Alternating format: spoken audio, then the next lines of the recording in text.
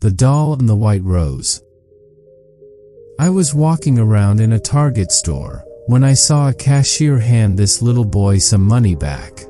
The boy couldn't have been more than 5 or 6 years old. The cashier said, "I'm sorry, but you don't have enough money to buy this doll." Then the little boy turned to the old woman next to him.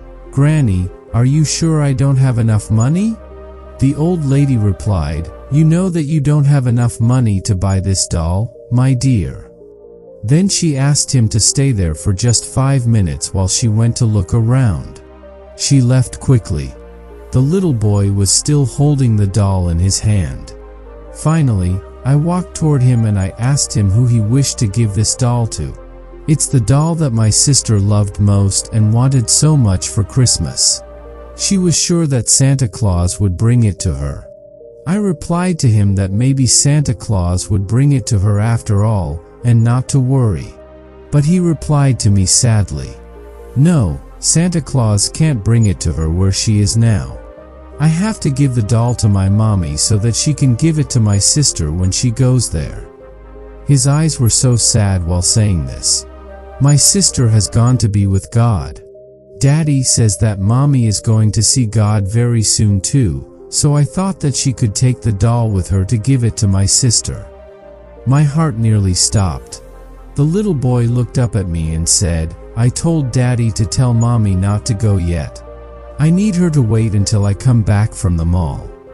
Then he showed me a very nice photo of him where he was laughing.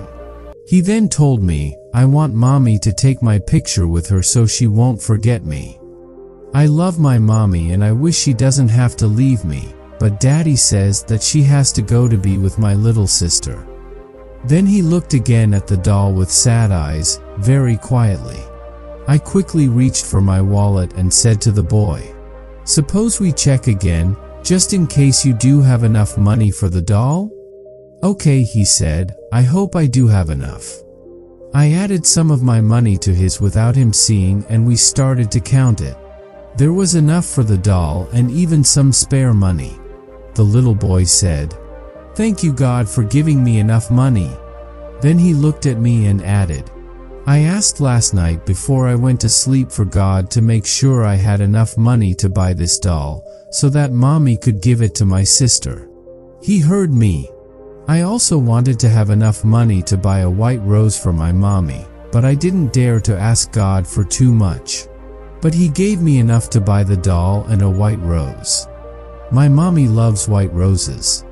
A few minutes later, the old lady returned and I left with my basket. I finished my shopping in a totally different state from when I started.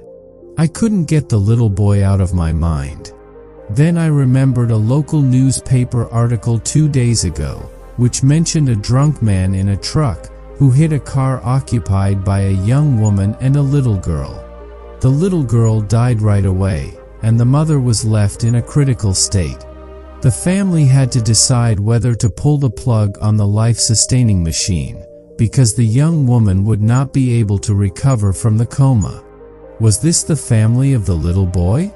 2 days after this encounter with the little boy, I read in the newspaper that the young woman had passed away. I couldn't stop myself as I bought a bunch of white roses and I went to the funeral home, where the body of the young woman was exposed for people to see and make last wishes before her burial. She was there, in her coffin, holding a beautiful white rose in her hand with the photo of the little boy and the doll placed over her chest. I left the place, teary-eyed, feeling that my life had been changed forever. The love that the little boy had for his mother and his sister is still, to this day, hard to imagine. And in a fraction of a second, a drunk driver had taken all this away from him. The moral of this story is that love, selflessness, and giving are powerful and precious virtues that define the true value of a person. The little boy's actions and heartfelt wishes demonstrate the depth of his love for his mother and sister, and his desire to give them something meaningful even in the face of tragedy. The story highlights the profound impact of genuine love and how it can inspire acts of kindness and generosity. Conclusion. The conclusion of the story serves as a poignant reminder that life is fragile, and we should cherish our loved ones and show them how much we care while we still have the chance.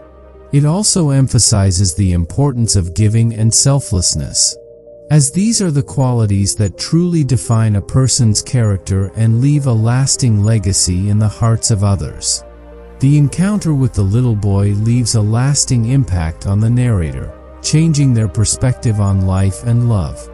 The story prompts reflection on the value of giving to others, as well as the fleeting nature of life and the importance of cherishing the moments we have with our loved ones. Overall, the story serves as a powerful reminder to appreciate and prioritize the love and relationships in our lives, and to embrace the opportunity to give and show our love to others whenever we can. It encourages us to find ways to make a positive difference in the lives of those around us and to cherish the time we have with them. Thank you and subscribe for more videos like this.